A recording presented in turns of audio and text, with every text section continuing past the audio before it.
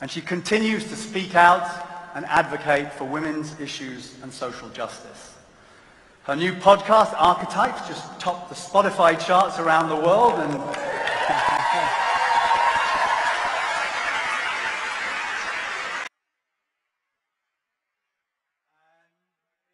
in conversation with another incredible, powerful woman, in fact the greatest athlete or greatest tennis player of all time, Serena Williams. So please, please give a very warm One Young World welcome to the co-founder of Archwell, Meghan, the Duchess of Sussex.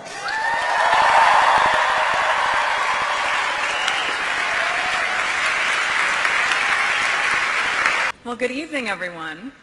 It is very nice to be back in the UK. What?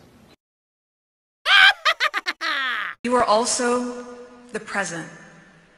You are the ones driving the positive and necessary change needed across the globe now in this very moment. And for that, I'm so grateful to be in your company today.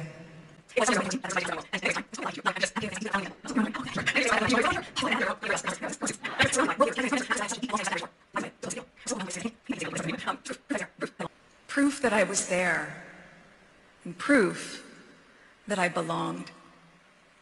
Because the truth was, I wasn't sure that I belonged. I was so nervous. Oh, I doubted myself, and I wondered if I was good enough to even be there, if what I was doing in One Young World saw in me what I wanted to see fully in myself. They saw in me, just as I see in you, that you're doing it now. You here, in this present moment, this is where it's all beginning. I joined the delegation. I worked with a young woman from Eritrea. Had escaped her home country, fleeing a bullet fired above her head. I still remember it so well. I remember my shock, my recognition of how I followed up that trip as I was very lucky to receive a day off of filming. I joined you in London in 20. My life had changed rather. I was now married. My worldview, the eyes of my child. What can I do to make it? I am thrilled that my husband is able to join me here this time. Young World has been an integral part of my life for so many years before I met him. About access, and about trying to shift the global perspective for all of us as a global community. My husband has long advocated for him. So for both of us, bearing witness you hold in your hands, you have to. I'm incredibly humbled to not just stand before each of you, but to stand beside you. I'm going to double down. Your time is now.